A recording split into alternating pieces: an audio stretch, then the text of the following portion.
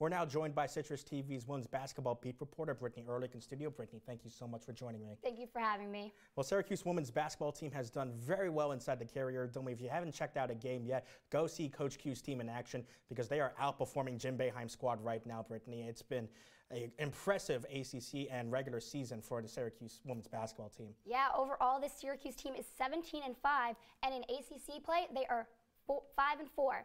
Syracuse continues to keep getting better and win in the Carrier Dome. They are undefeated there at 11-0. Syracuse also is shooting 41% from the field and 30% beyond the arc.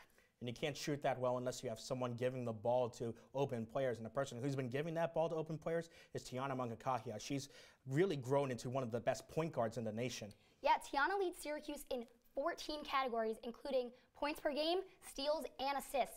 Now, talking about assists, she leads the nation in assists with 221 of them. She also was just named one of the top 10 finalists for the Nancy Lieberman Award, which honors the top D1 point guards in the NCAA. And Alexis Peterson was named to that list last year, so it shows you what kind of company Tiana is in that award. But Tiana can't do it by herself. It was Miranda Drummond earlier in the year who was able to step up and score for the Orange, who in the recent games has been able to help Tiana score for Syracuse. It's been the big two in Digna Stratmana and Amaya Finkley.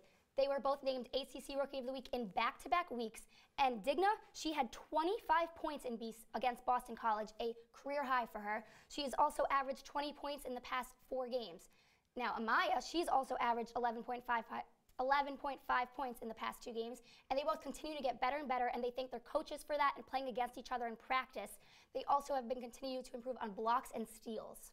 Well, now, like you said, this Orange team is at 5-4 in the ACC, 7 ACC games left. How do you see this Orange team closing out conference play? As you mentioned, there only is 7 games, and out of those 7 games, I only see 2 of them being real competition for Syracuse, with Louisville, the number 4 team in the country, and Duke, the number 19 team in the country. They are playing Louisville at home, which with this team and Coach Q, anything can happen in that Carrier Dome. As I mentioned, they are undefeated, but those are the 2 real competition. I see them making a run into the NCAA tournament and continuing to get better and better. Yeah, that home undefeated streak includes an upset over ranked Florida State at the time, so we know anything can happen inside the confines of the Carrier Dome. Brittany, thank you so much for joining me. Thank you for having me.